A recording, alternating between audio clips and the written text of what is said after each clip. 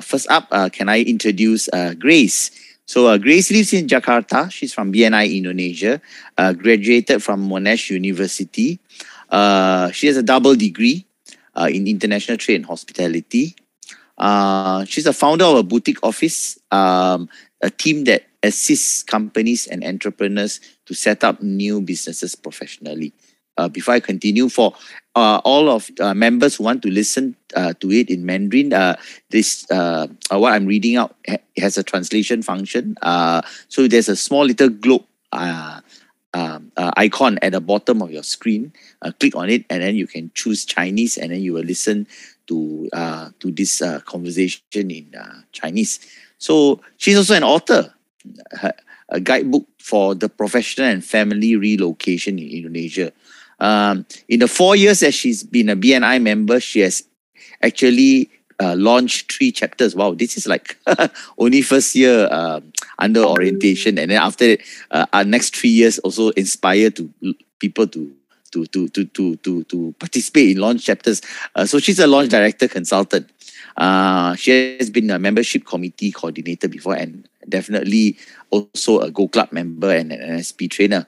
Her burning desire is to create 5K meaningful and profitable connections. Okay. And the key to success: integrity, consistency, and being persistent. So Grace has a very unique way of presenting today. She will do a presentation, and we will wrap up with a Q&A session. So I definitely know I'm going to ask her what 5K is going to be. So for all the members, after the session, please do type into the chat box, or we will be asking around the floor if you have a question. But one clarification on what she presents, please put up your hand, and we will call you in. And we have 5 minutes for that forum. So without much further ado, can I invite Grace? Grace, the floor is yours. You can share your screen now. Thank you so much, Thong. Let me just share my screen for a bit. Okay, while I'm sharing,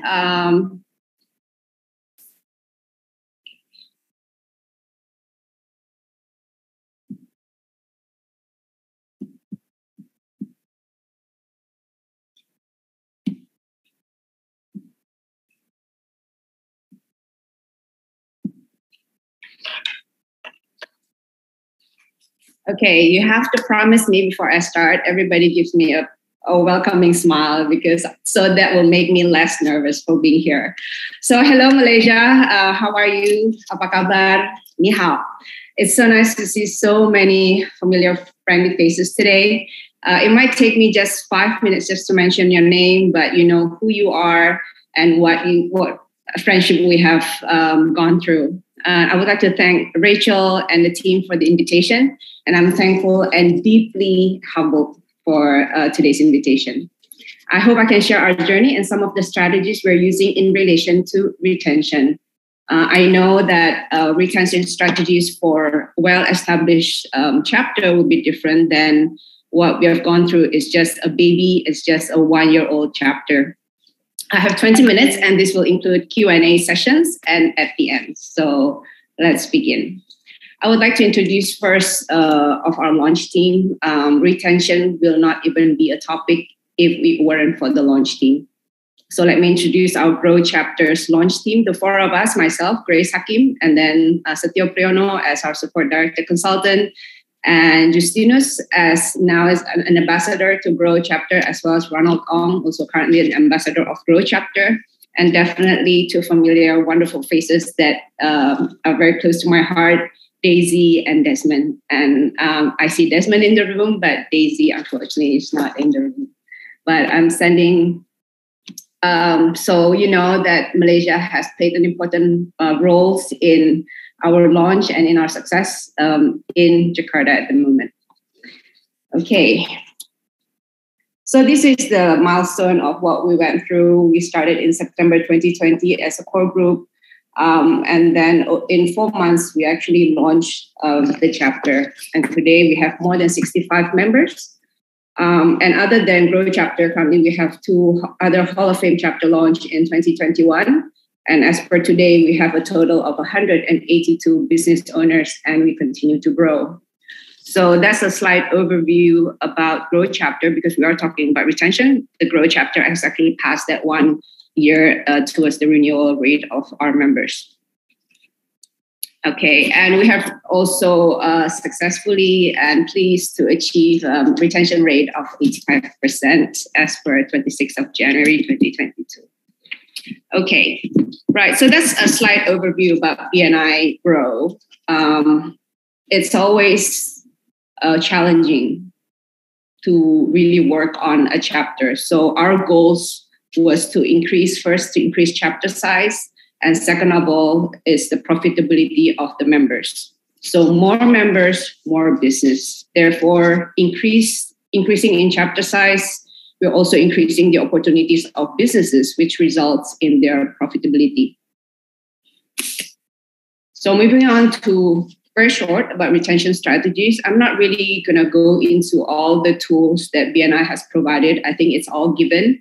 But what we have experienced ourselves are these three items that is really, really important. The first begins with the ends in mind. Number two is setting the mindset. And number three is setting the expectations. Unlike BNI existent in Malaysia, BNI's existent in Indonesia has just recently been known just a little bit. If I heard that even during your INW, there's still a lot of people not know about BNI Malaysia, then even more so, less in Indonesia. So that is also part of a challenge, but I think we have overcome that throughout the 3 chapters that we have launched. So what did we mean by begins the ends in mind?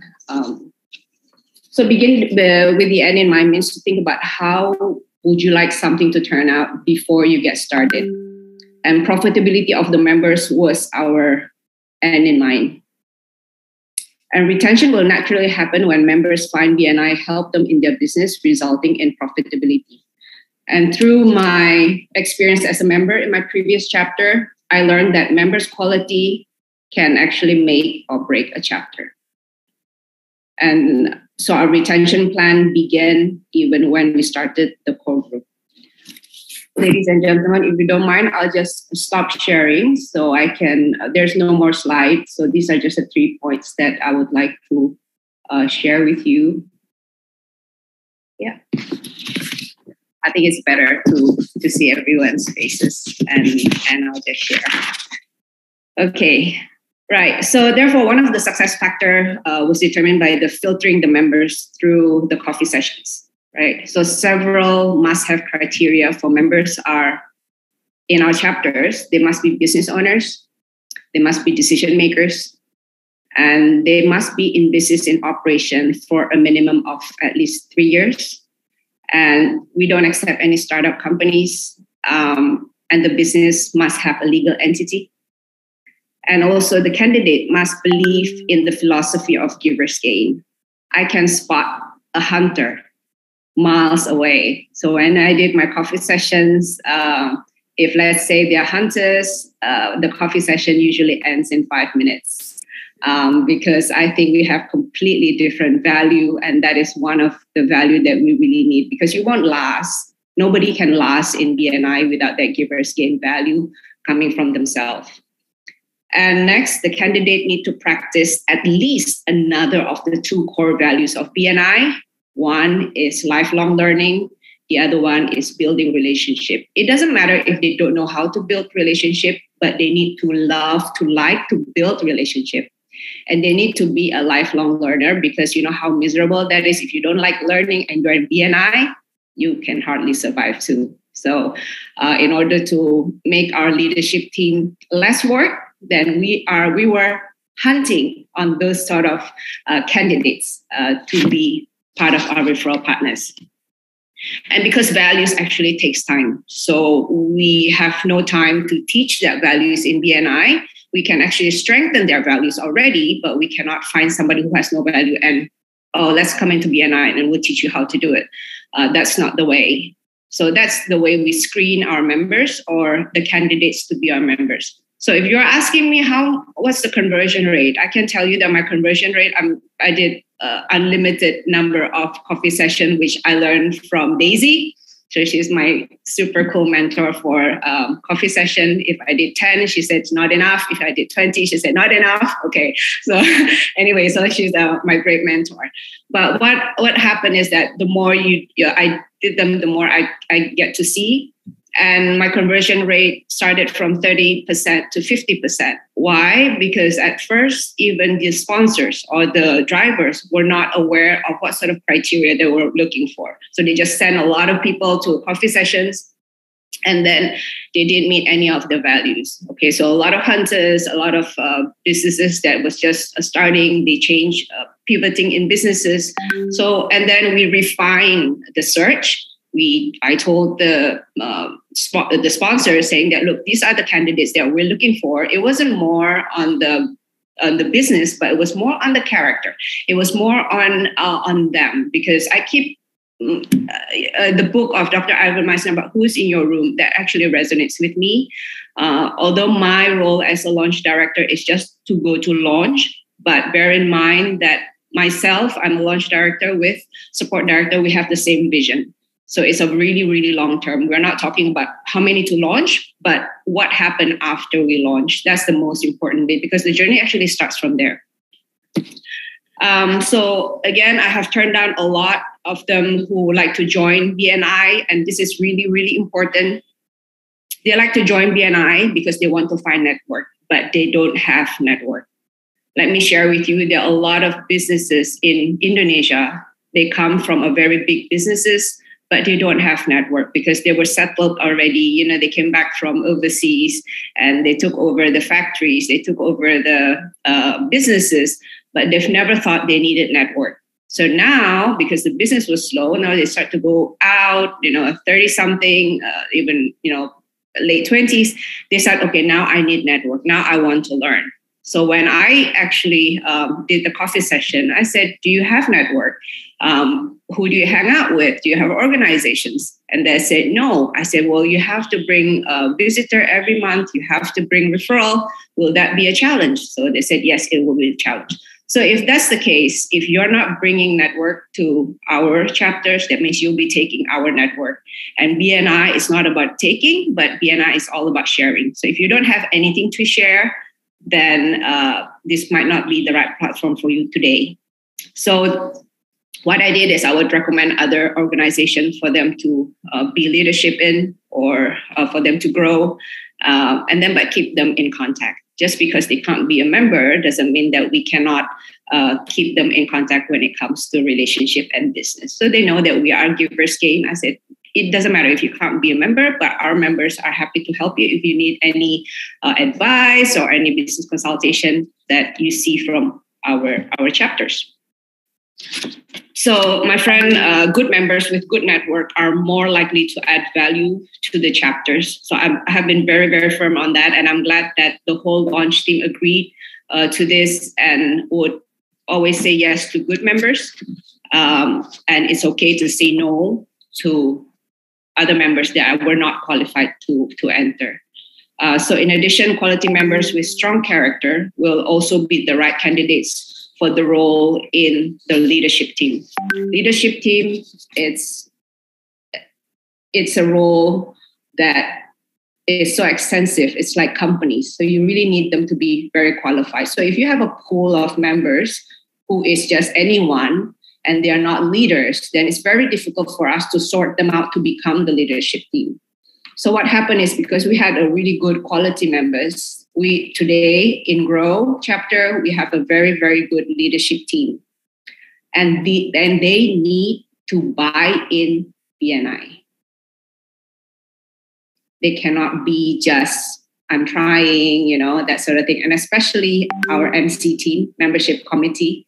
You know how we did 7-month review? So before we did 7-month review, because I happened to be eventually the MC coordinator as well. So I was just asking them, I said, are you going to renew before you even asking other members? If you are still 50-50 or 80-20 of renewing, then please you cannot do the 7-month review, definitely. So they all have to buy in and believe in BNI before they carry on their job. And we are very, not only lucky, but we are very blessed that we have great president, we have great top 3. now that we're having the next term, but all of them are selected ones. And how we selected our coordinators, or the top three, most important of all, is that we even use the Clifton Strength Assessment to really look at them and see where their strengths are, because not everybody can hold the leadership role in specific department. So that's how we do. So if any one of you here are from Gallup or from Clifton Strength, bear in mind that we use that. And one of our ambassadors, Ronald Ong, is the Gallup coach in our chapter as well. Okay, so that's one about setting the ends in mind. The end is always retention. Retention means profitability, because we cannot retain anyone if they don't have any more business, because simply BNI is not a social networking. BNI is a business networking, and they need to get business out of it and use the tool. So number two, this is after we launch. This is a really crucial. So I'm actually just taking you into the phases of what we're doing at the moment, since we're like baby chapter over 1 year. So what we did throughout the last year. Secondly, after we launched the chapter, everybody was so euphoric. You have new chapter launch. So what's next? Setting the mindset was really, really important, right? The first few months were so crucial and challenging for the new members. But believe it or not, in my experience, the first 3 months were the one they were asking a lot, whether they talk to themselves or they talk to others. And they're challenging, does BNI really works for me? Is this really true? So that's what happened. So within that 3 months, we really need to set their mindset. This is also the time we continuously give them a bite-sized training. So we tell them, or we inspire them, saying that, look, you are responsible for your business in BNI, not the leadership team, not the DC, not anyone else, but it's yourself, right? And you have to use BNI as one of the marketing tools to grow your business. So what happened is there are a lot of people, maybe some of us, or maybe I was, before I became a DC and buy into this whole thing of BNI. Some of them actually take BNI as part of just a community, but they didn't take BNI as part of their marketing strategies. So now, even since coffee session, I usually tell them or interview now that the whole leadership team is doing, I said, BNI need to be part of your business plan. It needs to be part of your marketing strategies. So you will have online marketing strategies. You might have your in-house sales marketing strategies. You might have your social media marketing strategies, so on and so forth. But BNI needs to be part of your relationship-based marketing strategies, and which by survey, relationship-based marketing and referral-based marketing has the highest conversion rate. So they need to put that effort. So as soon as they put that into their pipeline or into their part of their business plan, then it resonates more to them, and they are willing to put more effort in whatever it is they want to achieve for their business. Okay. And the last one that we usually also inspires them to understand is that BNI is a relationship-based platform. It is not an e-commerce. If you know Indonesia, we're really big with Tokopedia, right? So I keep saying this is not Tokopedia, this is BNI platform. Nothing is instant about it, but the tools are ready to be used. So work and commitment are needed to make it work. So all our members need to complete our MSP. This is the how-to. They need to complete their MSP in 14 days. I know in Passport to Success, we have about 30 days, but our members finish it. They need to finish it in 14 days. I think some other chapters maybe do it even faster, but 14 days for us is good enough so that they can really immerse into the BNI culture and do what they need to do and understand it. And they need also to understand that each member, all of them, have different referral curve. So one may be passing through a year with not too many referrals. So they need to fine-tune their one-to-one. They need to fine-tune their 30-second presentation. So we bring that to understanding when it's one-to-one. And the first year is a learning year where relationship just started, and it will take time. Okay, but what I will usually share with them is BNI understand about the law of relationship. They understand the behavior of a normal relationship. Any relationship, whether it's business or personal, when you leave it without any commitment, when you just leave it as the way it is, you don't have to meet every week, you don't have to meet every month, then it may take you probably 10 years to build that trust, correct? This probably happened in our relationship as well.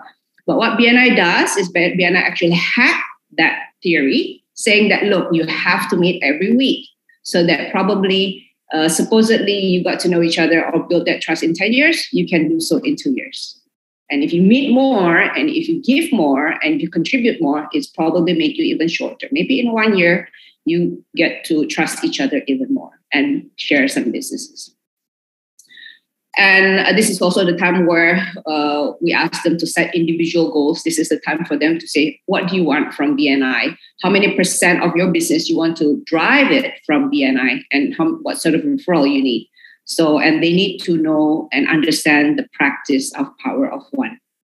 This may seem very simple, but for our members who are new to BNI, they really need a helping hand from one stage to another, because otherwise there's so much noise at times, and it takes a while for them to actually sink in and buy into BNI. So how do we reinforce all that? We do bite-sized training. As you know, in Indonesia, not everyone is well conversed in English, but even so, even if some of them do, it's also quite a challenge when you have to take the curriculum in English and understand it and how to apply it. So what happened, our support director consultant, he's a PR, he's also a lecturer. So we are very fortunate that he actually take out, all these from Business Builder, from the MSP, and really reframe that into it so it's easier to understand and in relation to their business respectively. So that's one of the things that we have been really, really busy doing. But that is something that we are doing at the moment, and it's working pretty well, because then people have feedback and, it challenges them to think business way. We are not talking about only relationship, but we teach them how to strategically think about their business in relation using BNI. Okay. And also during this time, engagement plays an important role. As you and I probably know, Malaysian and Indonesian are pretty much the same. We are very warm. We are very buddy-buddy, like bonding type. I mean, we can just ask for somebody to come in as a member and they will do it for the sake of tidak enak hati, nggak enak, so I'm just going to go in. But that doesn't work with our interview. But that's how it is, right? So the moment they bonded, it's like, okay, it's everything. So engagement is very important, not engagement only with members, but from leadership team to really go down and be engaged with our members, and as well as DCs are also, we're really engaging also with our members, because they've seen us or the launch director as the first gate. This is why I got into BNI, so be responsible about it. So I have to keep be really engaged about it. So authentic engagement always begins with listening. We are communicating to a collective, unique individuals. Every person will have their own way of communicating, and each person will have an individual way in which they want to be communicated to. So each one of us are very unique. And so keep in mind that most effective communication will be on one-to-one, where discussions are usually open. And this means sometimes getting off track and talking about non-critical business, but that's okay. Sometimes that's how they want it, and that's how we listen. So it's during that moment that our relationships are built. So we get to understand the way they think on how to use BNI and what were their challenges, because every one of them, believe me, they have different challenges, can be 101, and we have to really listen. So moving on, that was about the mindset. And the thirdly, final one, are setting of expectations. So once they were all equipped, they know on how to use BNI equipment, and they immerse more or less in the BNI culture. The next step for us is to set the expectation about local business global network. Being in a meeting, we have a full online meeting, so we don't do hybrid, just so to avoid excuses about traffic jam, which is very, very cliche, right? So we don't do that. So I said, no, full online. So no excuse. You can be there in 5 minutes online. So this is what happened. But they do meet offline, but those are not in our absences or attendance. So we keep saying that, look, BNI is different because it's local business and global network, and want to keep saying that. So which we have mentioned in the early days, how BNI is so important if you would like to go global. And that was our vision, to bring local entrepreneurs to compete globally, to explore the global market using BNI. So in practice, we have scheduled some business matching with other countries and introducing our members to other BNI members globally. The one coming up would be Sri Lanka versus Sri Lanka and India in April. And I have also introduced the INW, Malaysia INW Philippines, for them to actually participate, which they were very, very excited. And they felt that, look, this is really, really global network. So in conclusion, my friend, the selection of members are the beginning phase of retention. I don't see any other thing that are more important than that. And while the rest are follow through from the selection of the members. So while BNI system and structures have been around for 37 years, I believe we are made from different personalities who are dynamic. We come from different background, different education, and each one of our members have their own expertise, and they're all successful business owners. So therefore, we should be leaders who inspire them and who share with them how BNI can be used as the vehicle, not to help their business, but how to expand their business. So give them a little bit more vision of what BNI can do for them. So that actually stretches a longer way for retention, because I know most of them, when they think short term, that's going to be a challenge, because it's really like, okay, what do I get? What do I get? But what I usually tell them is, like, when you expand your business through BNI, you have to start thinking today, what can you give and what can you contribute? And when you start thinking that way, the chances and the door of opportunities are actually opens for collaborations and for co-creation. So this is something that I really deeply say that to all the leaders or all the business owners in our chapters, giving them hope, saying that through BNI, not only my business will flourish, but I can also contribute to more people other than my company and myself. So that's about it. That's a bit of my sharing. Thank you very much for your attention, and thank you very much for the time. It has been an honor. And thank you for having me here today. If there's any question, I'm happy to answer as best as I can. Thank you. Thank you so much. Thank you, Grace. Thank you for the sharing. Do we have time for one question? Anyone want to ask a question? I've got one here. Yeah, go ahead. Hi, Camille. Hi, Grace. Okay, I noticed the timeline. Most of the chapters were basically formed during the pandemic, lockdown. So the CS, I can imagine, must be online, Zoom. Mm-hmm. Or was there also a face-to-face follow-up? Just to make sure that it is good. No, everything was done online, Camille, and and that was everything online. And we didn't have any slide. So it was mostly, our coffee session is really one-to-one, and really taking the time to really explain. So it's not a group CS, but a one-to-one CS. One-to-one, yeah. Okay, great. Thanks. Thank you. Okay. Okay, thank you.